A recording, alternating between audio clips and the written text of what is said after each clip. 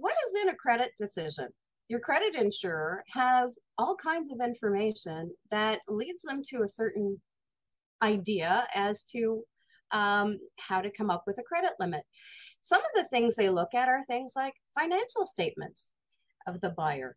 They also look at credit reports, those things that tell you how other people are getting paid.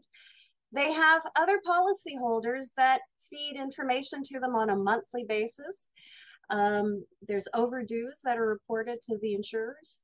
They have claims information. If your client has had claims in the past, there's a really good chance the insurer knows about it.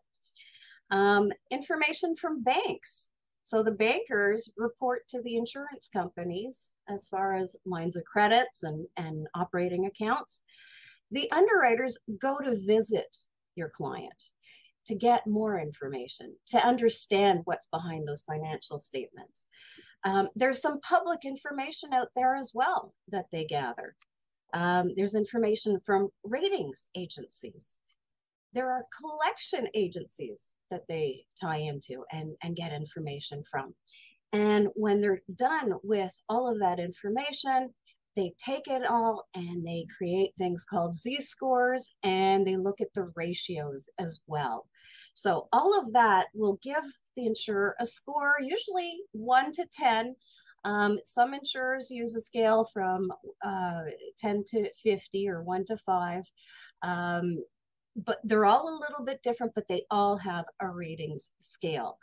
Now, what happens when your buyer is too high risk? Well, maybe that is a good time to make a decision whether you want to continue to deal with them or not. But at the end of the day, isn't it nice to have a heads up and know that your credit insurer has the information and is able to help you prevent a major loss? And at the end of the day, if they didn't catch all of that, the insurers do pay claims. So you're protected.